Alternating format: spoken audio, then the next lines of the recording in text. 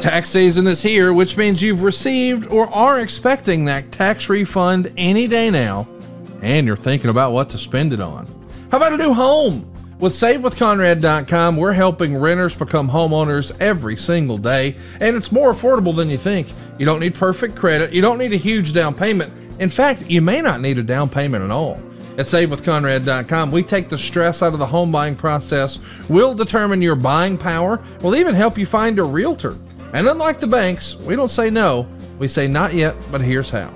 So if you're not ready right now, we'll get you on a plan to be ready. Stop throwing your money away, paying someone else's mortgage with your rent, and start the path towards owning your own home today at SaveWithConrad.com. NMLS number 32416, equal housing lender. SaveWithConrad.com.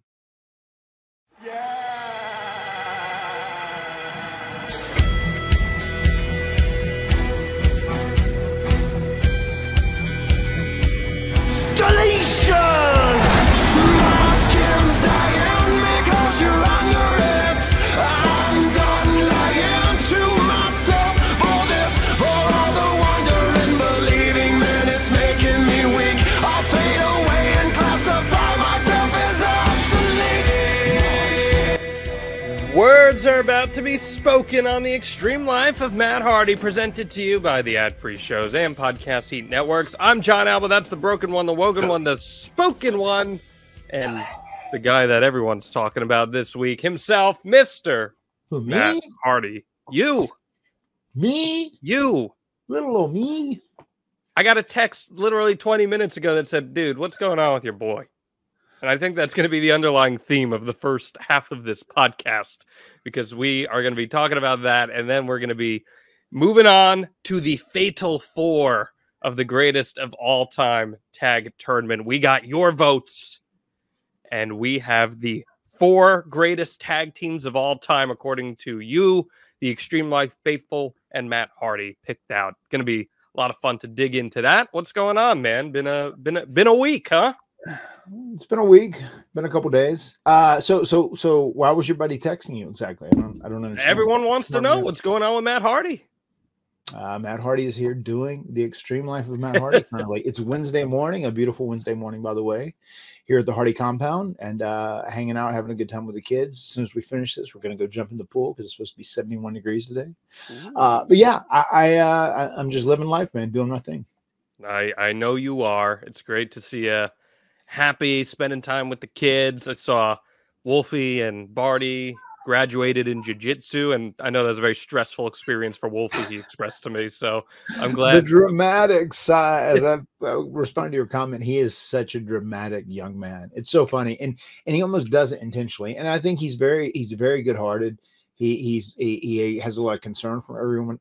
He has a lot of concern for everyone around him, and he wants them to be happy. He wants them to feel satisfied and wanted and whatnot. But he is very dramatic when it comes to things like that. Like, oh my God, I don't know if I can do it today. It's just so stressful. I was like, bro, wait till you're an adult. You'll learn what stress is about. Well, as you've long said, you don't know how hard it is to be Matt Hardy. That's right. And that's what Wolfie's going to be saying as well. You don't know how hard it is to be Wolfgang Hardy. Oh, man. Just life through the eyes of a 6-year-old. It's really opening in its own right. It really is, yes. It's really amazing. It's like every day my children, I look back at them and I go, I wish I could have that perspective of innocence. I wish I could have that perspective of just everything's great in the world. You know what I mean? And like these troubles or these minute things or whatever are your only concerns or your only worries, or your only stress, as Wolfie would say. It's just amazing how they see everything so vividly and beautiful, you know, without knowing the real challenges that come along later in life. And it is really fun to watch. And it also, I see them whenever they go to sleep, it makes me wish I could sleep like a young child. You know what I mean? Like a child goes to sleep, right? And they could sleep through an earthquake. You know, I'm very envious, positively envious. Yeah, I don't think I have fallen asleep before midnight since maybe 5th grade. So I envy the ability to do so. There's no questions asked about that. Well, Glad they're all doing well. We had a Gothic baby running right before we started recording. So who's to say when the next run-in will happen? Because we know that anything can happen in the Matt Hardy Wrestling Federation over on the compound. So You're yeah, right. man, let's chat a little bit about some of the doings going on here. We did get the debut of Mercedes Moné last week, and we were expecting that to happen, but we finally got it. I thought she came across with some big time superstar presentation. They had the CEO chants going for her. What do you think of Mercedes AEW debut, Matt? I liked it. Looking back in hindsight, I wish it would have been advertised, and that's not even looking back in hindsight. I wish it would have been advertised before she was there, because I know the deal. It was to mirror Punk's debut whenever he showed up in Chicago at AEW Collision. AEW Rampage, and I feel like the thing with Mercedes, I feel like it'd been even more impactful if you would have just went ahead and got it out there, and that would have been for the casual fans. And yes, there are casual fans, people who don't read everything online, who don't keep up with the intricate details of pro wrestling. Those are what I consider casual fans, and they would, I would have hammered it home like Mercedes Moné is going to be debuting. Oh, that's the girl who was Sasha Banks. It's her. She's going to be at AEW, whatever. That would be my only criticism of it. Once again, it was done great. I'm glad she started the show, kicked it off. I would have liked to have seen her used through the show a little more, especially if she was going to come back at the end. I feel like you make this the Mercedes Moné show more than anything else, make it a thread throughout the show, but that's just me. I know you feel that way as well, John, because we spoke about it some, but I did like the debut, the entrance where it says CEO and it gets the crowd to chant it. I think that's very smart. It's going to be very catchy. It'll guarantee those CEO chants live on for quite a while. And at the end of the day, she just came out there and she looked like a star. She acts like a star, and she is a star, and she's going to be very beneficial for AEW going forward. Yeah, totally agree on pretty much everything you said. I definitely would have loved to have seen more of her throughout the show and make her the main character. I talked about this on Strictly Business briefly last week, but would have loved to have seen some interactions with her backstage with some of the other women's talent. I would have thrown her next to John Moxley or Bryan Danielson and just had a little interaction, show everyone that she is the most important person there in the locker room right now, right? Like, tell everyone Mercedes Moné is a main character on this television program immediately. And I think that would have been beneficial and kept a lot of people throughout the show. But again, that's hindsight booking, I guess you could say. But yeah, I think the Mercedes Moné name is still building its equity. And there might be a lot of people who only know her as Sasha Banks. I mean, you slip up all the time and call her Sasha Banks. I mean, I do. I'll always refer to her as Sasha Banks. It's just like, it's like saying if the Undertaker changed his name, I wouldn't call him by the other name. It would be Taker. There's certain guys that you just get stuck with calling them that title, and it sticks, and it never. People never call ends. Copeland Edge still. That's of course they're going to call him Edge, no doubt. And there's even a lot of times where there's people who Hangman Adam Page. That isn't his real name, but like people are just going to call him like Adam, Hanger, whatever. I mean, that's what they'll be known as, because that's where they really achieve their greatest success and their most. Their most popular period and whatnot, and those names end up sticking. So yeah, that's why the Sasha thing sticks. Yeah, I thought the CEO stuff was really smart because it's identifiable. It gives you something to latch onto with the crowd, and maybe it was intentional, maybe it wasn't, but certainly not. That was definitely intentional. Well, no, I was gonna say it's certainly not hard to fathom the possibility of a CEO versus DMD match down the line, huh? Not at all, man. I can see that the dueling chants, people going nuts. As Pat Patterson would say, people going banana. Yes. I think that's smart. You lay it down there, gives the crowd something very tangible to bite into. And wrestling crowds are crazy, man. They'll find something like a delete chant or whatever it may be, and all of a sudden, next thing you know, that's crossing over into pop culture. Right. And like people did, like when the delete started, and like when was it that you started to notice that the delete was like really becoming a thing? Where did you first see them showing up there? You're like, okay, fans are paying attention to this. After the final deletion. Once again, I was looking for another word that seemed like it fit to pop culture. It was like cool with the cool kids, the young kids. As I'm an old ancient human being. And whenever I was shooting the fireworks at Jeff, I remember I was screaming, delete, delete, delete. That was a way like I need to end him, as opposed to like, kill, kill, kill, hurt, hurt, hurt, whatever. Delete is what I was using. And then I noticed after the final deletion, which was so impactful in the big scheme of things, it ended up like people started saying it like delete, delete. And then I like, add the hand motion with it, just like you're swiping your phone with one finger. People, do it like with their full hand, but it's just one finger, like delete, delete, delete, because it was kind of a cool word there, because people would say like, oh yeah, I've got your, you're on my account, but you said something trashy to me. So delete, it was very easy because it worked and it fit in pop culture at that time. Yeah, and when fans have something to latch into, it becomes a thing of its own. It helps get the performer over, it gets the character over. So smart thinking. She knows what she's doing. And the fans, they're excited when they have something they can chant for a particular talent, something that sounds cool. I mean, it's exciting, and it adds so much enthusiasm into the whole building. So yeah, that's a positive thing. Or it's the shared experience, right? Like that everyone Absolutely. Is doing it around you. The yes chants, like everyone is doing it with you, and that. Right.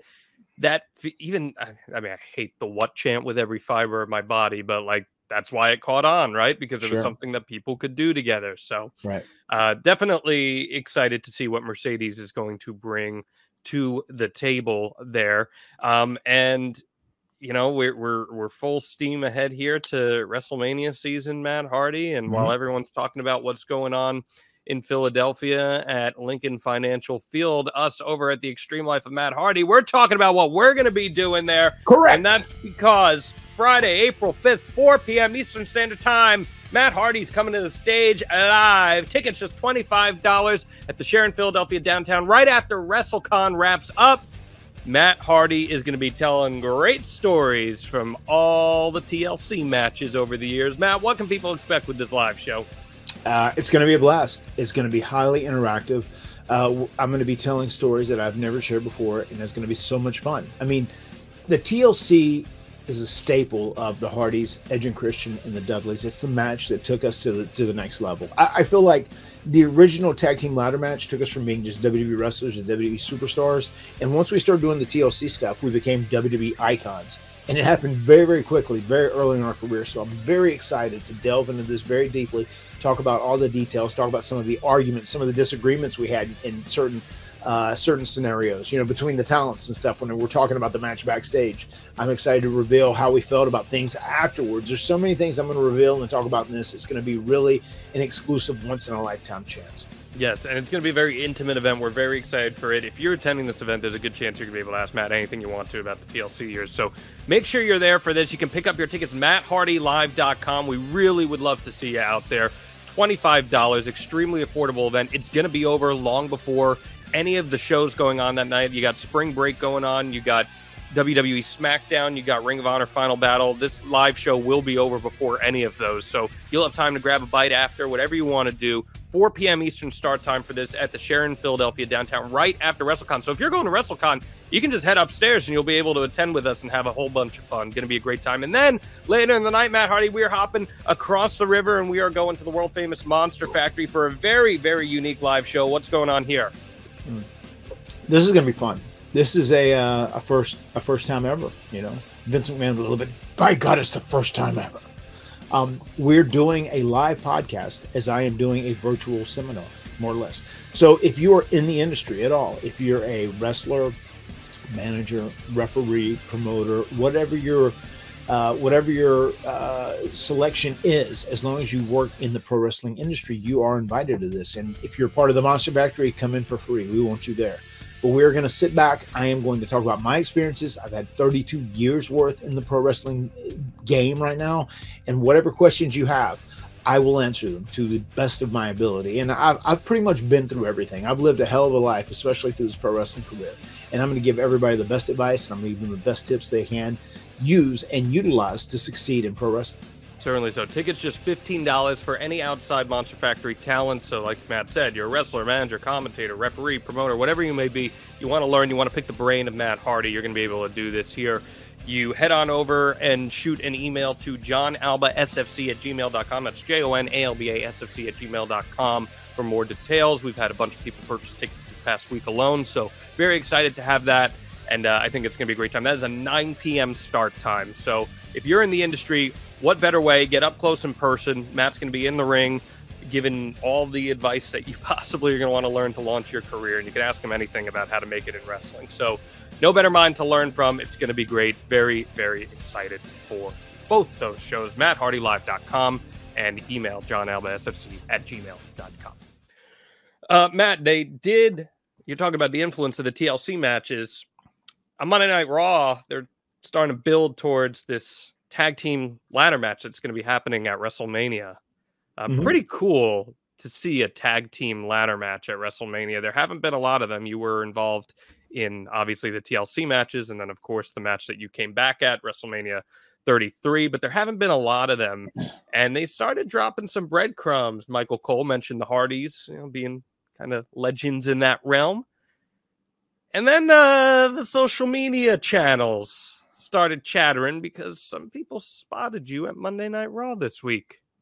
You were pulling a sting. You were up in the rafters. What can you tell us, man? Because there's a lot of rumor and innuendo out there. Yeah, it's wild. So to fill everybody in on the full story, Sean Ross Sapp actually contacted me about what was going on, and I gave him the cliff notes of kind of what happened, and what he reported was right. Literally, myself and my wife, which we try and do once, maybe twice a week if we can. We had a date night where it was just me and her without kids. And we were eating in Raleigh. We were having having a great dinner in Raleigh.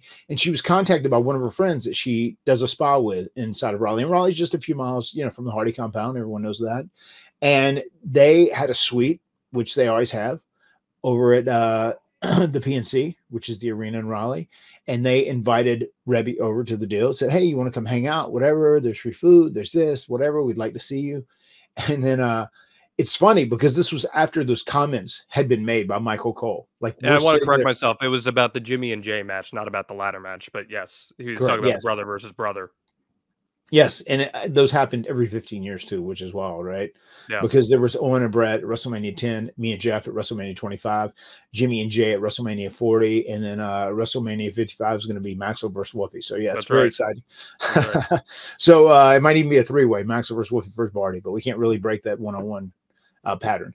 So anyway, long story short, so they said, hey, would you like to come by, whatever? And Rebby's like, oh, we should go by there. That'd be, whatever. I'd like to see my friend, whatever. And I was like, oh, I really wouldn't want to go by there. She said, well, they're in a skybox, so it's like closed off and whatever. We wouldn't be getting there till 8:45, 9 o'clock, whatever. So we actually went. Rebby hung out with her friends for a little bit, and while I was there, the skybox, the suite was pretty open in the front, and yes, I did get recognized. Then people started forming a line to take photos with me and whatnot. And we cut out of there about 10:30. I was there probably 80 or 90 minutes altogether. And I probably took 200 photos, which once word got out that I was there, it was like crazy. There was literally at one point a line and security came and had to make them move against the wall, so I could take photos with them. But anyway, just my wife went to go hang out and I was there. It was a very innocent thing at the end of the day. But it was wild. It was wild being in the PNC arena and where we had SummerSlam 2000, and that's where the first TLC match went down, and just seeing WWE there running again, whatever. It was wild. It was fun just to sit back as a spectator and watch wrestling. And at the end of the day, I'm pro wrestling's biggest fan too. I love watching pro wrestling if I get the opportunity to. So really interesting. And I knew, I knew as soon as I started taking pictures, oh my God, this is going to get blown out of, this is going to go nuts, whatever. And it is what it is. And actually in reality, I'm okay with that. Yeah. Sean was like, Rebby and Matt Hardy are at Monday Night Raw at the PNC Arena. And I was like, yes, it's true. Matt Hardy was at the PNC Arena. It was August 27th, 2000 for SummerSlam 2000. And the Hardy Boys faced Edge and Christian and the Dudley Boys in a TLC match. So it was indeed, Matt, fact that you were at the PNC Arena at some point. Listen, I saw some people, Dave Meltzer was one of them. He mentioned, it was a big deal that Rebby posted a video of Matt there. I'm like, dude, all these fans were posting videos and stuff. This was not a secret. This was not a showing up. Yeah, let's prove it to AEW. Let's stick it to all the other wrestling companies out there. Matt's at Raw. I was like, dude, this was going to end up all over the internet anyway. And your wife is a content creator. Oh, that's what dude, if she can make content, people question some of the things she made, oh my God, I can't believe she would do that. I can't believe she'd do this. Her job as a content creator, and it's what makes money. And she actually makes really good money nowadays, is to create controversial content. And like that was right up her alley. You know, it is what it is. I mean, there's a lot of things she makes that I don't necessarily agree with, but I understand why she ends up doing it. And it's like to do a callback to your boy Eric Bischoff and Strictly Business, you know, controversy creates cash, and she very much does that, and a lot of content creators do. Yeah, so let's set the record here. Rebby posting a video that was not a let's stick it to everyone else out there in the wrestling industry move. No, I mean, no, that was not her intention. I mean, her intention was just like to, you know, cash in on the controversy of me being there and being recognized 200 times. And it was all in good fun, all silliness more than anything else. Yeah, I mean, a lot of it for shock value, you know, just like, oh, look at this, you know, Matt Hardy. Well, it's just so funny to me, like, dude, LeBron goes to other NBA games and sits in the crowd, and no one's like, LeBron's trying to go to the Knicks today. Right. You know, he's trying to force his way to the Knicks by going to watch the Knicks game. It's to me. I agree. I mean, and the reason it got even more buzz is because people know my contract is coming up. You know, I'm in the midst of contract negotiations. And I mean, I think if you are trying to secure me under contract, I'm a guy you want, because like whenever I work for your company, nobody waves the flag harder than I do. You know, whether it's promote the company on social media, whether, you know, promote the hell out of all the positives the company offers. And I do love AEW. You know, there's some things I would like to change about my personal career there in some of the things that we're doing. But I do say overall, I love AEW because it is very important for the pro wrestling industry. AEW needs to do well, just because the pro wrestling industry doesn't need just one huge company that is in control of everything. They need competition. Competition is what makes it thrive. It is what makes it better. For all the young kids that are coming up, competition needs to exist. So yes, I want AEW to do well, and I want AEW to thrive, but I want to be in a satisfactory position in what I'm doing in AEW. And that's kind of where we're at, you know, still negotiating, figuring things out. And once again, Tony Khan is taking great care of me. He has been a good boss. I think Tony Khan is a great human being. You know, but at the end of the day, when it comes for me making the decision about what I do next, it also comes down to making sure that I'm happy and that I'm comfortable with what I'm doing too, in all capacities across the board. But there is a ton of value in both Matt and Jeff Hardy right now. And if you're like one of the FIs or the INs online that don't see that, then I'm so sorry. But once again, social media does not reflect reality. There is just look at that video. Just look at that video. Look at the attention there, right? but once again, too, people know who we are. I don't want to say like we're household names, but if you're a pro wrestling fan, you know who the Hardy Boys are. There are people that I meet all the time on the street. They go, "Oh my God, you look like, you know, that Matt Hardy guy. You know, the Hardy Boys, the guys who did all the ladder stuff." Oh, yeah, nice to meet you. You know, whatever. Like I get recognized every day I go out in public. I mean, that's like promotion, and that's press that you can't buy that. You know, it's just because I've been blessed with so much TV time over the years. So there is huge value in both Matt Hardy and Jeff Hardy, and the Hardys together, especially. That's when we're our most valuable. But there's definitely a lot of value in both of us. And once again, I want to be used to the best of my ability and get the most out of my value. And also, because there was stupid chatter about this on some of the like Facebook and X discourse this past week too. It's like your situation is solely regarding Matt Hardy. It has nothing to do with Jeff or your brother. Like, this is your living experience that you're going through right now with this contract situation and everything. Jeff is not involved in this, and I'm not meaning to speak for you here, but it's just, I see people literally just making stuff up. And I would say this about any topic. Like, if your life exists to just make stuff up and try to get engagement farming on it on social media, you got to reassess what your priorities are, because there's a million other things you could be doing other than that. Sure. I mean, welcome to 2024, you know, where just everything is thrown out there, you know, and it's hard to really pick out the truths of every situation and scenario. Just like someone is popping in right now. Oh, what we got? There's Barty Hardy. At least he's dressed. You want to say hi, Barty? Hi. Say hi. Say hi real quick. Hi. All right. What's up, Barty? So what I want to say at the end of the day, when it comes to social media and being online like that, is you just have to remember that those are people with individual opinions. Those are people that are going to take whatever narrative they want to create and they're going to push it in that direction. And you just can't invest in any of those social media, takes way too much, especially when it is coming from sources that aren't reliable, that don't have credibility. As you were saying, John, there were a lot of sources that were putting stuff out there that just were falsehoods. Yeah, I mean, just straight up making up content. So, but unfortunately, Marty, due to the would you leave me a little something to drink so I keep my throat so my throat doesn't get dry? Thank you. All right, say bye-bye. Hi. All right. Unfortunately, unfortunately, due to the nature of social media, though, it's so easy for that stuff to go viral, even if it's not vetted, and that's why media literacy is just so important when it comes to digesting that news. So I challenge everyone out there consuming this type of news to really look at who's reporting something and where something is coming from.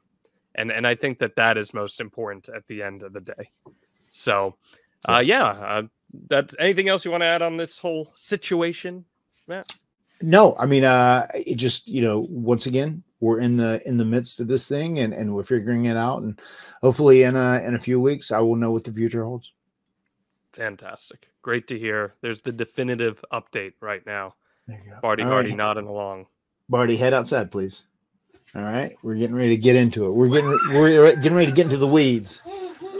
We are getting in the weeds. It's crazy how big he's getting, man. All of them getting so big. God. Just from when I started the show with you, just seeing how much they've grown, it's pretty amazing. It's one of my favorite parts. I always hear this from people who listen to the extreme. Like one of my coworkers at SNY queued it up the other day. He was just saying how much he popped when he saw all the kids doing the run-ins and stuff. So it makes it's very authentic to this show, Matt. It very, very much is. Yeah, it very much is. And Maxwell now 72 pounds. He was 72 pounds this morning.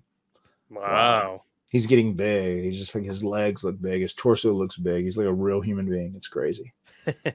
He's going to be tall too. I feel pretty good about that.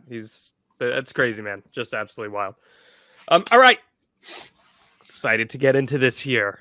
The madness of March has begun. The actual NCAA tournament has begun. Yes. And I got to tell you too, John, I know my UNC Tar Heels, they've got a #1 ranking in the NCAA tournament in March Madness, but I'm going to give a shout out and give props to the NC State Wolfpack. They actually beat them in the ACC championship game in the finals of the ACC tournament, which was a huge shocking upset in many, many ways. But congrats to NC State, man. Shouting out to the Wolfpack. Ooh. First thing I did when that game ended was get a text from Shane Hurricane Helms, Wolfpack.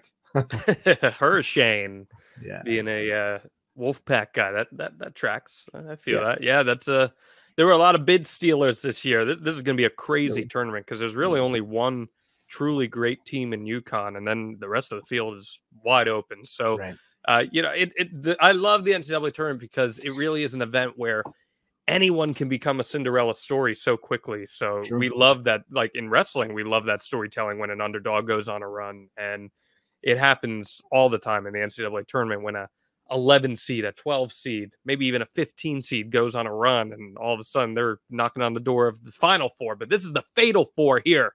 The greatest four of all time tag tournament. We had our Extreme 8 last week. The matchups were highly contested. Tons of votes came in. I know you've been enjoying this tournament, Matt. How do you think some of these matchups turned out? We had the Briscoes and the Hart Foundation, the Young Bucks and Dudley Boys. We had the Road Warriors, Edge and Christian. We had the Hardys and the New Day. You think any of these were nail biters, or do you feel pretty confident about who came out on top in each of these? I do. I think the Edge and Christian versus Road Warriors match is definitely a nail biter. I have no idea who's going to win that one. I'm sure it was neck and neck the whole while through. But before we start talking about all this, John, let's get into something we have to do. I was going to tee you. Don't worry, I had you. I was going to tee you. I was going to tee you. But yes, please, without further ado, Matt Hardy, hit us with that Matt fact. Matt fact: Matt subscribes to the food chain. The food chain. Oh yeah. Like Nature's food chain? Yeah. I think is this disputable? Is it disputable? I guess there's a lot of people who are just vegans and don't think you should eat animals. Oh, okay. I'm okay with eating animals. I see what you're getting at here. I see what you're getting at. I think you're okay with it too, if I'm not mistaken. Oh yeah, no, I mean, you know me. I am the definition of an omnivore. Yeah, No questions asked about that. Yeah. What brings this one to mind for you? No, I saw something online a couple of days ago about a vegan who was just talking about how we murder animals and it's atrocious and a catastrophe and whatnot. And that's fine if that's your view. And I'm one of those people, and I think you know me well enough by now. If that's your view, good for you. Stick with it. I'm all about let everybody have their own views, let everybody do their stuff, and like don't try and like destroy someone else's view just because it's different from yours, whatever. As long as they're not hurting anyone, let them live their lives. So I was just thinking about it. I was like, it is what it is. We are like the superior mammal in all of the food chain, and we eat what's underneath us, and that's okay. Like I buy that. Like if there's aliens, if they ever come to Earth and like they eat us, then we'll worry about it when we cross that bridge, right? So I'm okay with the food chain right now. I subscribe to it, and I believe it's right that the superior beings eat what is lesser than them. I think you might need to assert your dominance as the superior being in the Hardy household right now, because you've got an inferior Hardy sitting behind you right now. Someone snuck in again. Barty Hardy. I heard the door open, but I didn't see you because I was over. He was like a dinosaur trying to like the raptors in Jurassic Park where they're like sneaking in. That's what he was trying to do right there. He's a big fan of dinosaurs. That's probably where he got it from, actually. Oh, okay. There you go. Yeah. No, so listen, I'll tell you what. So have you ever had vegan food? I have. I think and what's cool about like how it's becoming more prominent is there are a lot of restaurants, vegan specific restaurants, that are really putting a lot of work into like making very flavorful vegan food that tastes just as good as any other thing that you would eat. So I'm into trying some of that stuff, but that ain't gonna deter me from making a steak. No, I am too. I'm all for it. I've had vegan stuff that's very good, and if you're a vegan, I am here for it. Do your thing. Do cold plunge. It's too hot to do a cold plunge. Vegans might do cold plunges too. It's very possible. They might. You never know. I'll tell you someone who's not a vegan. When are you going to come up here because of spring? It's going to happen, Barty. Hey, Barty. We love having you in here. We hate to see you go, but we can't wait to see you leave. All right? All right? Let's step outside. Go outside. Let Dad finish so we can do our cold plunge. All right? Ladies and gentlemen, you never know. Barty, out. Out. We're not done. Close the door. I love it. I live with a bunch of animals. That's why the food chain exists. Yeah, that's why the food chain exists. No, I get it. Oh, Brian Danielson's a vegan, or was a vegan at least. So yeah, no, but and once again, more power to you if you are a vegan. I'm happy for you. Like, too many people nowadays try and worry about how other people live their life and don't worry about their life. Like, just live your life, man. Let people live. Let them do their thing. I was going to tee you up for the record. I did not believe you. I just wasn't sure. I just want to make sure. I appreciate you being on top of things. That's good. That's good. Did you know learning actually makes a sound? It's true. Just listen. That's the sound of you learning a new language with Babbel. You can be a better you in 2024 with Babbel, the science-backed language learning app that actually works. You don't have to pay hundreds of dollars for private tutors or waste hours on apps that don't really help you actually speak the new language. Babbel's quick 10-minute lessons are handcrafted by more than 200 language experts to help you start speaking a new language in as little as 3 weeks. And what I love about Babbel is it's designed by real people for real conversations. This is a true story here. I've been in some job interviews, and one of them required you to be at least passably bilingual. I had learned Spanish for more than 10, 12 years growing up in grade school. But after some time and not speaking it frequently, it starts to slip you. I decided to brush up with Babbel, and as a result, I was able to make it to the next round of my job interview because I was asked to tangibly demonstrate that I could carry a conversation in Spanish. And with Babbel's conversational methods of teaching, it gave me that upper edge that I needed in order to succeed. Studies from Yale, Michigan State University, and others continue to prove that Babbel is better. One study found that using Babbel for 15 hours is equivalent to a full semester at college. Babbel has over 16 million subscriptions sold, plus all of Babbel's 14 award-winning language courses are backed by their 20-day money-back guarantee. So here's a special limited-time deal for our listeners on The Extreme Life of Matt Hardy. Right now, get 55% off your Babbel subscription, but only for our listeners at Babbel.com/Hardy. Get 55% at Babbel.com/Hardy. That's spelled BABBEL.com/HARDY. Rules and restrictions may apply. You saw some slim margins. Let's go through the matchups here. We had the Road Warriors versus Edge and Christian. Now, you thought this one would be tight. Why do you think this one would be close? I mean, you have two iconic teams, and I don't use that term lightly with either teams. You have Edge and Christian, the guys who were part of the TLC forefathers, the guys who ended up dominating the TLC contests at the end of the day, were very strong in them. And then you got the Road Warriors, which there's a lot of pro wrestlers, especially people from my generation and the generation before, that consider the LOD the greatest tag team of all time, and they're not changing that stance, regardless of how great a tag team is, just because the LOD seemed like the first tag team that was a main event draw. The Road Warrior pop, they got the biggest reactions of the night, whatever, and those are two iconic teams. If you take the Road Warriors out of their environment in the 80s and early 90s, that changes a lot, because like the way wrestling is today, it's more athletic. They want to see longer, more competitive matches. That's what makes wrestling thrive in this day and age.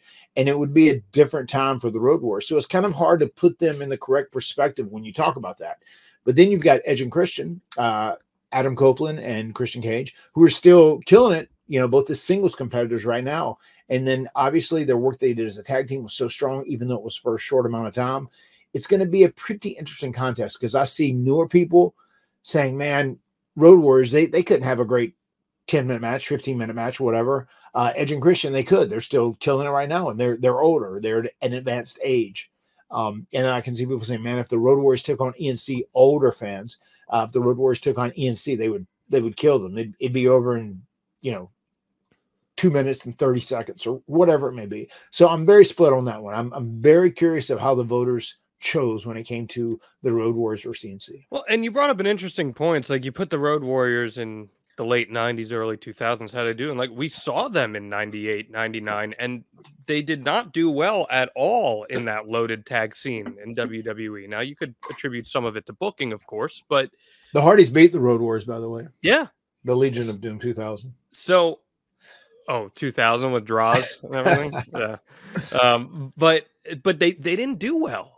So there is some tangible evidence there that would suggest it. But of course, you talk about longevity. They were together way longer as a tag team and worked way more promotions than Edge and Christian. Longevity. Good point, John. That plays into it as well, too. And I think that matters to some capacity. So, Matt, we had a ton of votes for these again. And if you recall, Edge and Christian barely got past the Usos in the last round. It was a tight vote. It was less than 50 votes.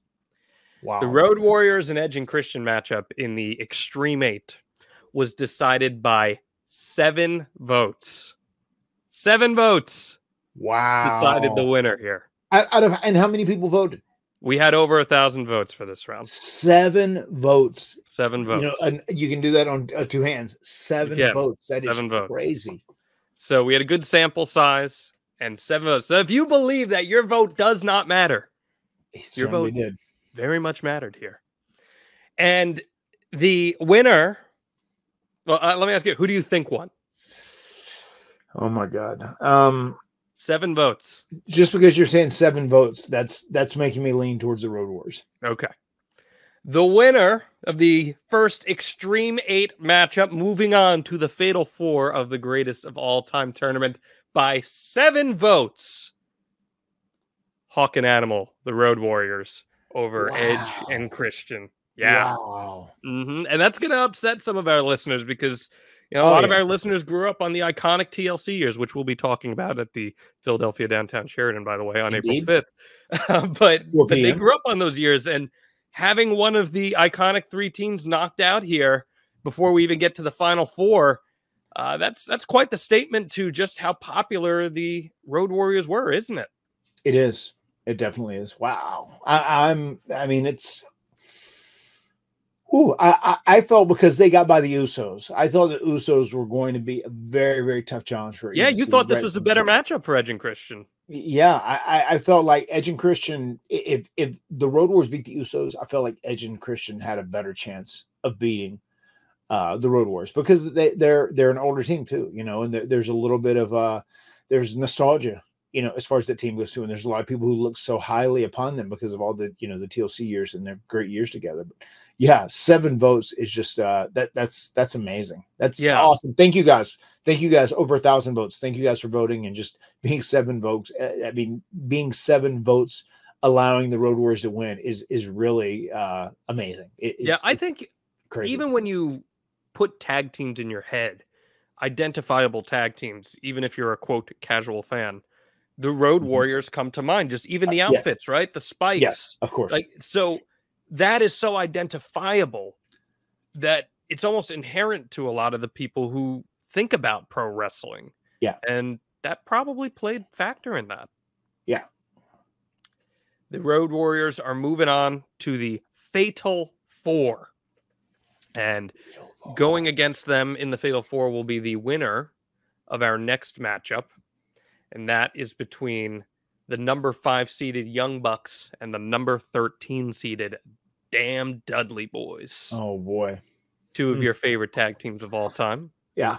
2 teams you've had a plethora of matchups with. Mm-hmm. How do these 2 differentiate rather from one another in the ring? I've worked with them both, obviously. They've worked very different styles.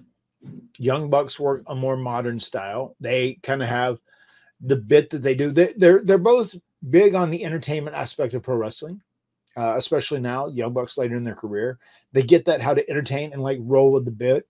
The Dudleys, I think it did so much for them. When they started doing, what's up, and they started doing the push to Devon, get the tables. Like those entertainment aspects are so important in whatever your character or persona is. And the Young Bucks, they're sneaky good with all that, and they understand if they're heels, they understand how to lean into the bit and like do what they have to do to like piss people off. So I love them both from an entertainment aspect. The Dudleys are much more of an old school style where they're very much meat and bones type wrestlers and performers when they're in the ring. Like, let's get to it. We're big, strong guys. We're bruisers. We beat you up and then we put your ass through a table. The Bucks, on the other hand, they're very acrobatic. They're very athletic. They're going to have a much faster paced match. It's going to be go, go, go, go. They're not going to let you catch your breath a lot. It's going to be something that is going to bedazzle the crowd that is watching. So when it comes down to the differences between their teams, there are some similarities from the entertainment aspect, but the way they work and their styles are completely opposite. Who's the better heel tag team of the 2, and who's the better babyface tag team of the 2? I mean, they both are incredible heels. I think both of these teams are better as heels. Why do you think the Dudleys are better as heels than babyfaces? Just because the way, because Bubba has absolutely relinquished his fear of being an asshole in any capacity. And he's like that in real life too. Like, he doesn't care what you think about him, whatever his viewpoint is, he'll say, he'll do whatever. And they were like that. Like, you look at those near riots they had in ECW, whenever they would come work at WWE, they weren't afraid to go out there and be assholes. And that's, they didn't care what the internet said. They don't care what social media says. That's something that's very important. And the Bucks are like that in many, many ways. They've taken hiatuses from social media and they leave that because they don't want to read that stuff just so it doesn't affect them mentally, and I get that. They're not afraid to be jerks if they need to be as well. I feel like it's hard to top the Dudleys as heels, because if they decide to be heels, Bubba goes in all the way and Devon follows his lead. So I feel like those guys are probably the best heels because they're also like very serious threats when they're heels.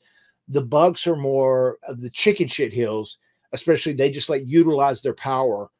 They utilize their power as EVPs currently, you know, to like put other people in compromising positions and whatnot. So they're more of a chicken shit heel act, where the Dudleys were more of like a legit, like we're gonna bruise you and mow you down type heel act. Yeah, I think to your point about the Dudleys, that was big for you guys at first, and when you had like the tag team tables match, like Yeah. the Hardys had to clearly be the baby faces there, so you really needed a strong heel team, and that match kind of elevated the Dudleys to a whole different level in WWF specifically as top heels. And I guess I struggle with answering that question because when you look at the babyface work the Dudleys did, it's some of the most over stuff on the entire television show. Sure. You're doing the what's-ups, you're doing the get the tables, and I mean to the point where the Dudleys were chanting tables, table, like to get the crowd invested. But I understand your assessment. I think the Young Bucks are not nearly as great as baby faces as they are heels. I think they're way better heels than they are baby faces, but that's not to say they don't play a good babyface role well. I think the Dudleys play a better babyface role than the Young Bucks play a better babyface role. Does that make sense in what I'm saying? Yeah, I mean, I can see that. I feel the first thing I say right off the top about both teams, I think they both excel and they're at their best as heel teams. Yeah. Yeah. So who do you think moved on in this matchup? As much as I love both teams, I feel like the Dudleys picked up the W on this one. What do you think the margin of victory would have been for them? Oh my God. You think this is a blowout? You think this is close? What do you think? 100 votes. 150. 100 votes, okay. 100 to 150 votes. That will be my guess. By a margin of 73.5% to 26.5%. Wow. Your winner of the Young Bucks versus the Dudley Boys. And moving on to the Fatal Four to face the Road Warriors. Those damn Dudley Boys. They blew out the Young Bucks in this tournament. How many votes did that end up being? 250? Well, what would that be? 75% of 1,000. So that's... So 250? It's about, yeah, it's about, no, they beat them significantly. So they beat them by more than 500 votes. What was the percentages again? 700 votes. So it was 73.5% to 26.5%. So more or less like 75 and 25, yeah, right? I mean, literally. Oh, wow. They blew them okay. out. This was not okay. close. They did. Yeah, which is so fascinating. So it was roughly 500 votes. Then. Okay. Yeah. So I mean, you can't put me on the spot with math. You know this. I've got the percentages written down. But yeah, man. You surprised by that margin? I am. I am a little surprised by that margin, especially with the Young Bucks being such a current act right now. Because the Young Bucks pretty decisively beat the Rock and Roll Express. Yeah. And that's like an all-time great tag team right there.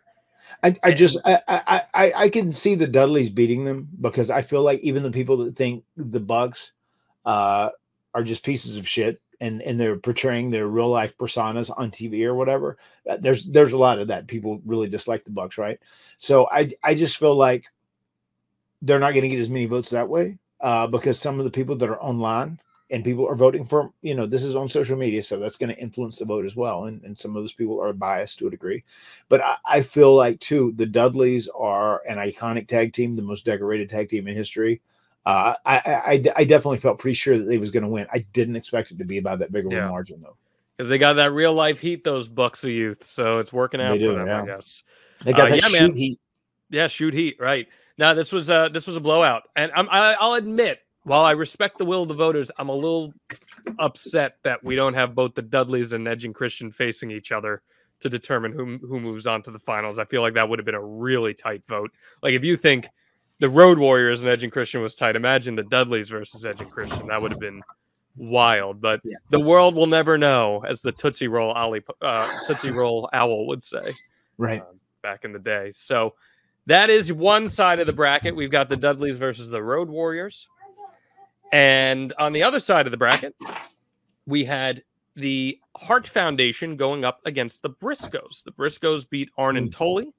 Now, you may remember, I was pretty upset about that one. Even though I love the Briscoes, I really felt like Arn and Tully had earned the merit to move on and face the Hart Foundation, who blew out the Midnight Express here. Right.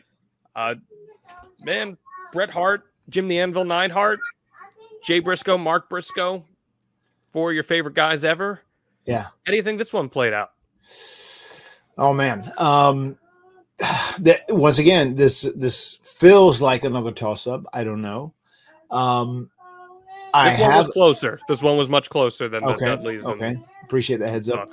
I'm almost going to go with the Briscoes just because I feel like Bret Hart and Jim Neidhart, almost to a lot of fans currently, they don't have as much equity as the Hart Foundation because Bret Hart went on to become a big single star in many ways. And I feel like the Briscoes do have a lot of equity currently just because they had such an amazing Ring of Honor tag team. They won the Ring of Honor World Tag Team title so much. They had an incredible tag team run in Ring of Honor, and they're also very respected right now, especially just their legacy, considering Jay just passed, recently. It's I almost am going to go with the Briscoes in this one. Okay. Now, I had said to you that my concern with the Briscoes in this was that while they had a phenomenal Ring of Honor run, and, I know they were in TNA too, I don't think they quite had the exposure of some of these other teams during their runs. And you could make that argument for a few other teams on that list of 16 that we had. But I just, like you talk about the casual fan, right? Like, I don't think the Briscoes were on the casual fans' radars all that much. No, you're right. You're 100% right. So that was my mentality going in with the Briscoes. And I just wonder, I feel like this is more of a smart fan vote than a casual fan vote. But we'll see. But then again, the Road Warriors go over Edge and Christian, True. So you had the Road Warriors go over FTR, and they blew them out.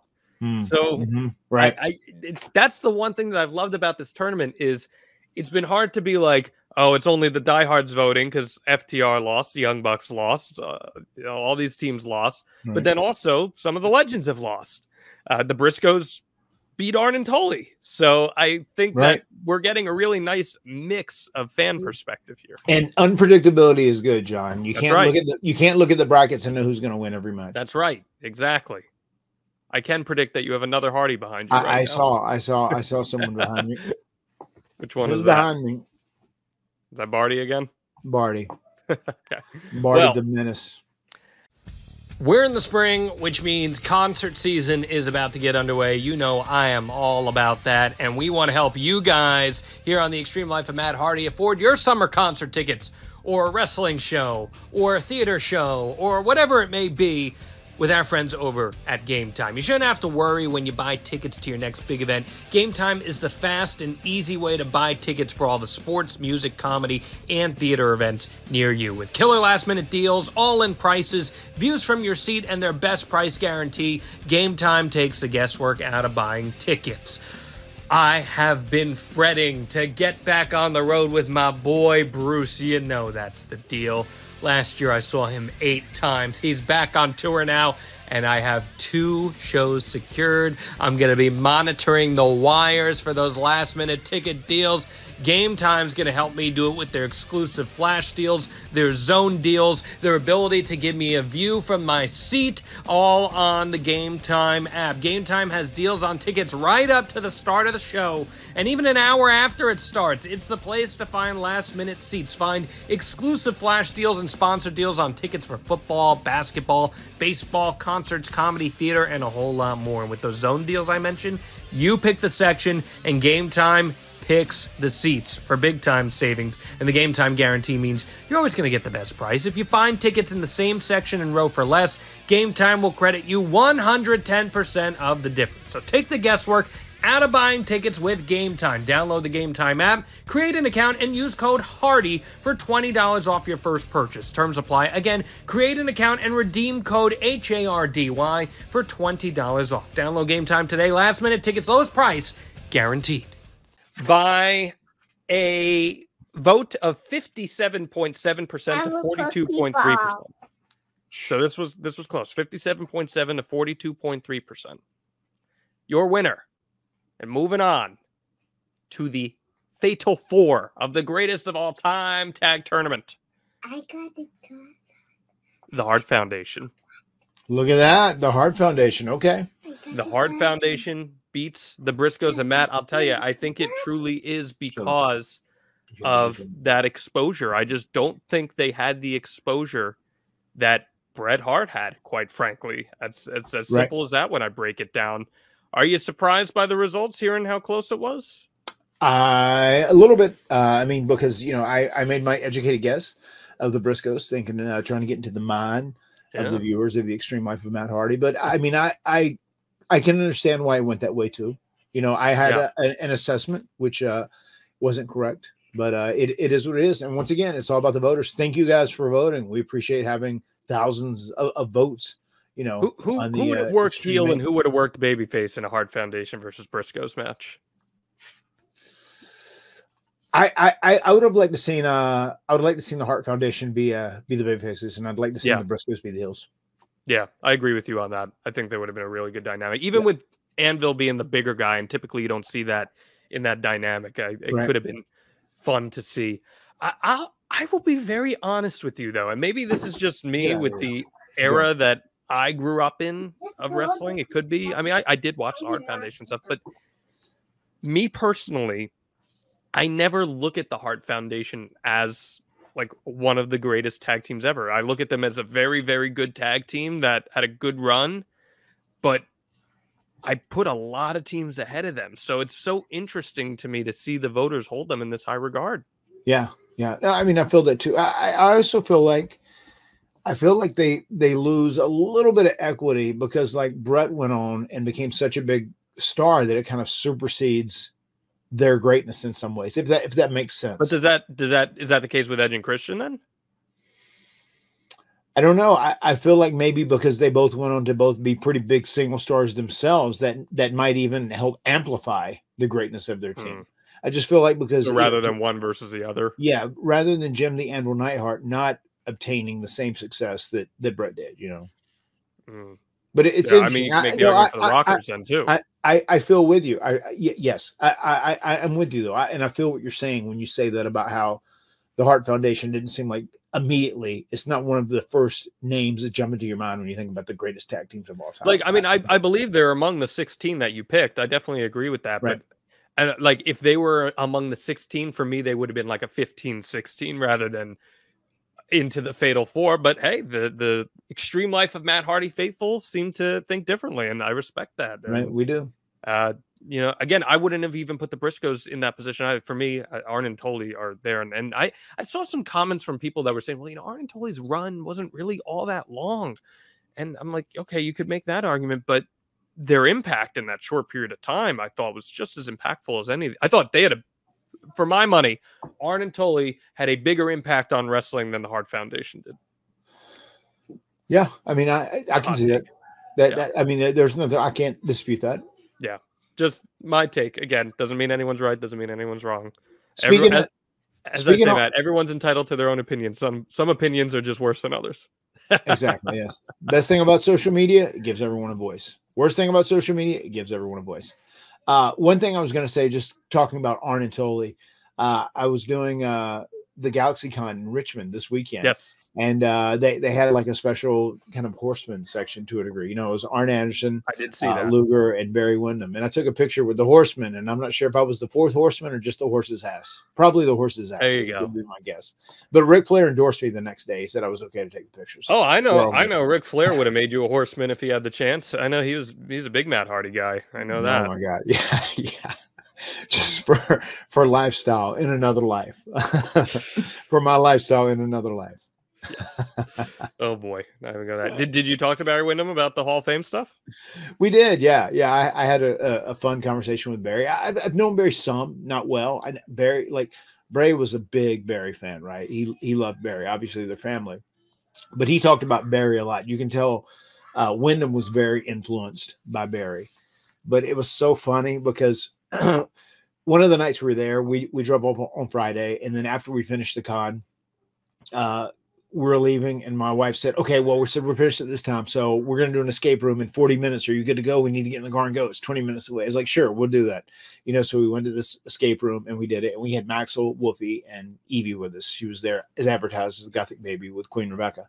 So we go to this escape room and they have a great time. And then we go to a hot pot / Korean barbecue place, which was fantastic. It was crazy how big it was. And it was decorated so nice and whatnot. We ate there. We had fun, whatever.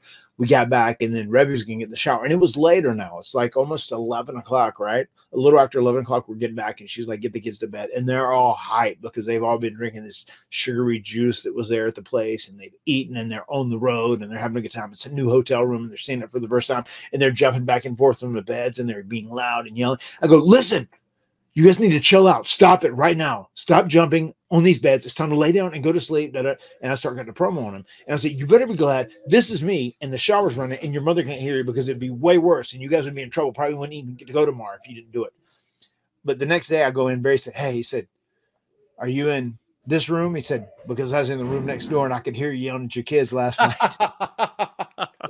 He said, it was almost midnight. I said, oh my, yes, that was. I said, I'm so sorry. But I said, no, don't apologize. I said, I was just sitting in my bed. He said, I was sitting there smiling, laughing about it. I was enjoying it. He said, just to have that many young kids in a room and trying to contain them, he said, it is something to behold. Oh, that's good. So that was great. You excited for the Bray Wyatt documentary? That was funny. I'm very excited for the Bray Wyatt documentary. All right, come in here. Say hi, Evie. Oh, we have a Gothic Baby running? I am very, yeah. We've got her dressed. Come right over here. There, Evie, say hello. Hi, Evie. How you doing, princess? Here, come here. I'm going to let you say hello to everybody. People love the Gothic Baby. Here. They do. You ready? Oh, Gothic Baby's half-ass over. She's half-ass over. Hey, did you sign autographs this weekend with Mama? Nah. Did people like you? Mm-hmm. Who's the Gothic Baby? Me. Yeah. Yeah. You see the camera? Hi, Evie. Say, Evie, say hello. Hello. Say hello, John. Hello, I'm done. Yeah, hello, John. Say hello, everyone. Hello, I'm done. Yeah, all right. My sweet girl, you look so beautiful. Don't hit any Real buttons. Uh-oh, you're going to get us kicked off the air. Oh, yeah, wait, things are going well. Let's not. Yeah, you're right. Okay, Evie, all right, say bye-bye. Bye-bye. Time to go. Go find Bye-bye. your mother, okay? Bye-bye. Oh, what a beautiful green dress. Go find Mama, all right? Thank you.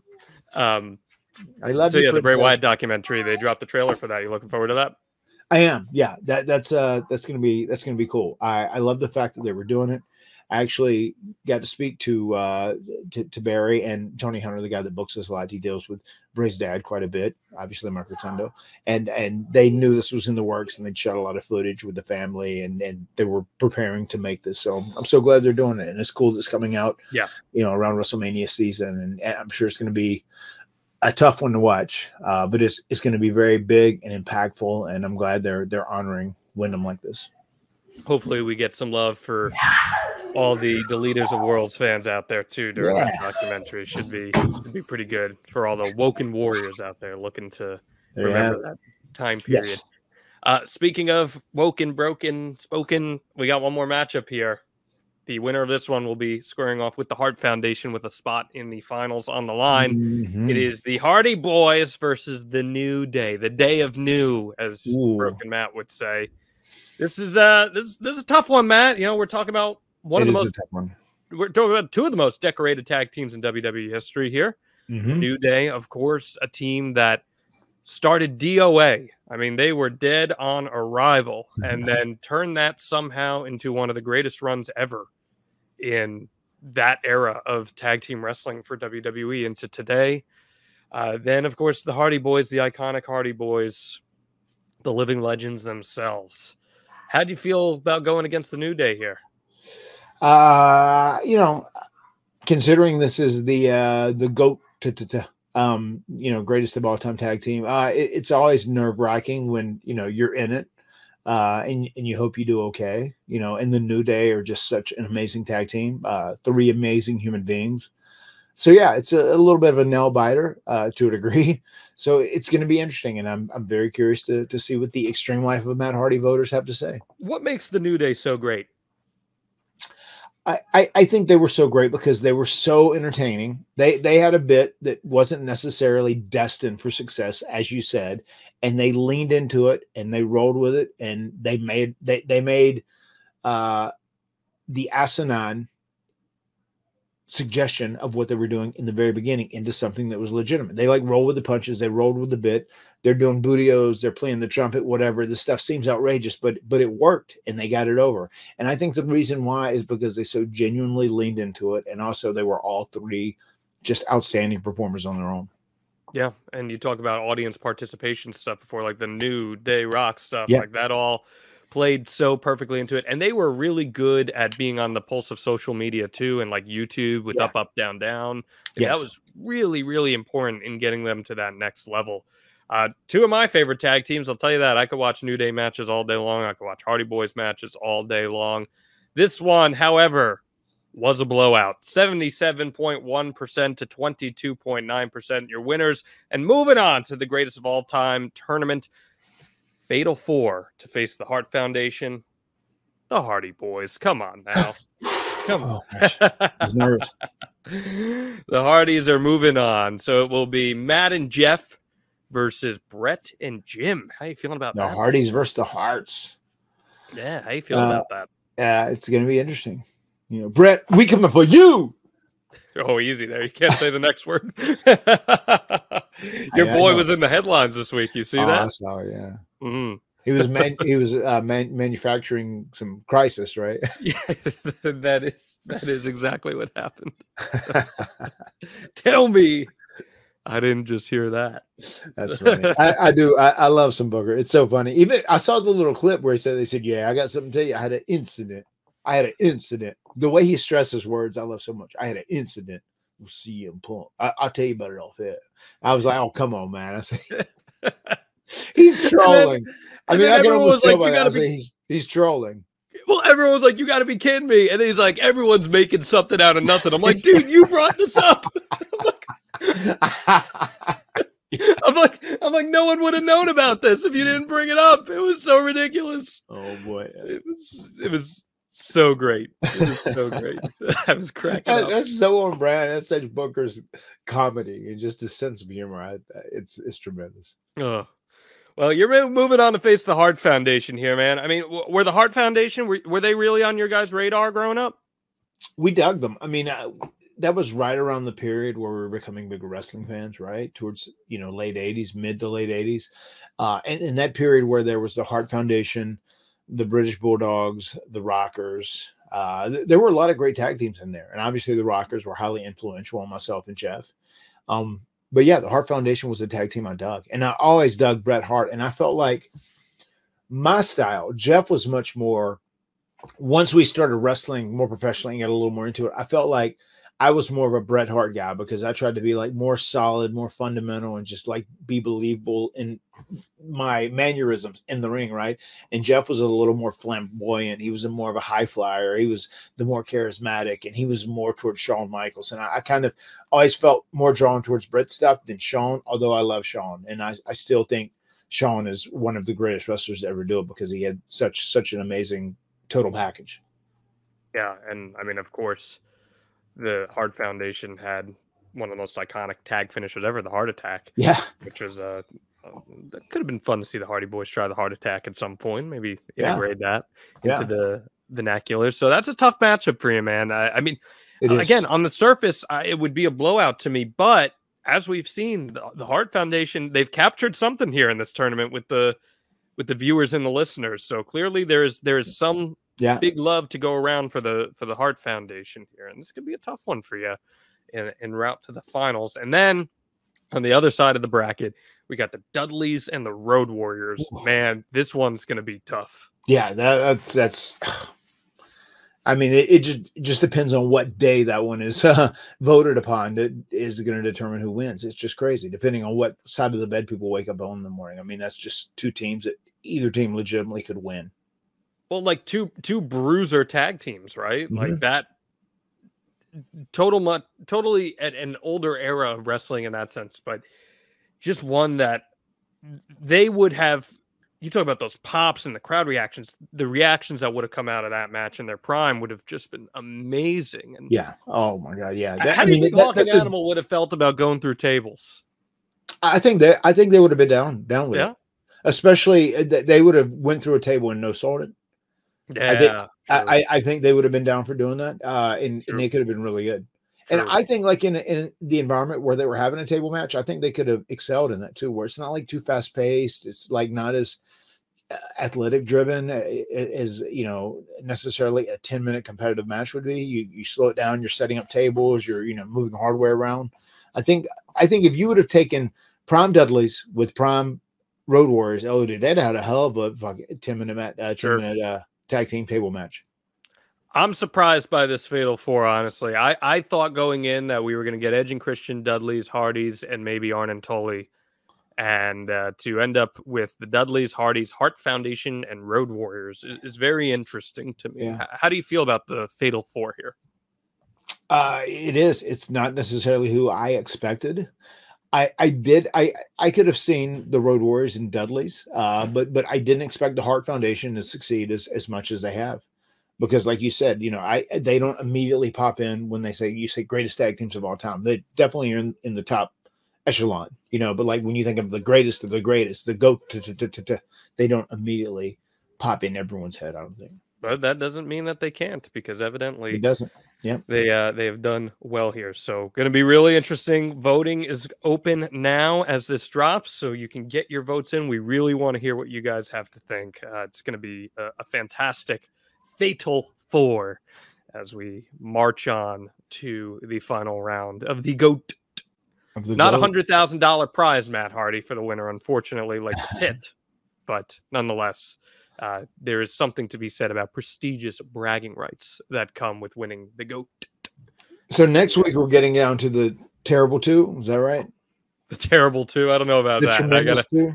That's not very flattering to call them the Terrible 2, but we'll come up with a good gimmick. Terrifying 2. The Terrifying 2. We'll have to come up with a good gimmick. Something you have to reach into your Vince McMahon, Bruce Pritchard vernacular and come up with something that will resonate with the Extreme Life faithful. The medical facility men. Who do you think came up with the tit? Was that a Vince thing? Probably. Was Russo gone at that point? Yeah, Russo was gone at that point, right? He left during that when we were in the midst of the tournament. Oh, so it could have been a Russo thing. It could have been a Russo thing. I could see that being a Russo thing. Oh, 100%, of course. He left when we were doing either match 2 or 3 of the Terry Invitational Tournament. Okay. And I remember thinking like, whoa, is this going to change a lot of stuff? Like, is this going to, you know, really affect things here as far as the hierarchy of WWE? And nothing really changed. Well, there you go. What I want everyone to do right now, guys, go to MattHardyLive.com, pick up your tickets, $25 for the Extreme Life of Matt Hardy Live, 4 p.m. April 5th. You're going to have plenty of time to go to any other event in the area. I promise you that. We're going to be in and out of there by 5:30 at the latest. It's going to be a great time. We're going to be recording this. There's going to be Q&A. It's going to be all these incredible stories about the Triangle Ladder match, TLC 1, TLC 2, and even TLC 3. MattHardyLive.com is your place to get your tickets. And if you're in the wrestling industry and you want to learn more from the mind of Matt Hardy, you head on over to the Monster Factory on Friday, April 5th at 9 p.m. Tickets $15 for any wrestling talent, promoter, manager, commentator, referee, whatever you may be, free for all Monster Factory members. Shoot an email to JohnAlbaSFC, JONALBASFC@gmail.com. That's how you're going to get in on the fun there. I know there's a lot of indie wrestlers in town for WrestleMania weekend. Why not learn from one of the true GOAT? And get some of that Matt fact, not Matt fiction about where your career can go. And of course, we remind you, head on over, advertisewithhardy.com, promote your business to the extreme every single week on the Extreme Life of Matt Hardy. Get it out in front of thousands of listeners and viewers by checking out advertisewithhardy.com. Matt, anything else you want to add here? No, very excited for the WrestleMania weekend activities. It's going to be such a busy time. Myself and Jeff, we are going to be at WrestleCon Friday morning, Friday afternoon, as John said, we're doing the Extreme Life of Matt Hardy live stage show at 4 p.m. And this is going to be at the WrestleCon Hotel. We're going to the Monster Factory that evening. Then that next morning, back again at 9 a.m. Myself and Jeff will be signing Saturday morning. And then Sunday morning, myself, Jeff, and Rebby will be signing as well. She'll be there every single day. We'll have myself, Jeff, Rebby, and Gothic Baby, and maybe even Maxwell. We might be taking Maxwell. Okay. All right. I love it. I love to hear it. It's going to be a great time. Cannot wait for all of that. And you never know. Anything can happen at these live events. They always end up, there's some twists and turns that get thrown our way. Some things that Matt and I never even see coming. So yes, some people hijack the microphones. You never know. Anything can happen. Right. But it is a good time. I'm looking forward, Matt, to hearing what kind of drama comes from the internet next week. But we'll have to just keep our eyes on the pulse of that. The words have been spoken. This has been the Extreme Life of Matt Hardy. We'll see you next time. Delete!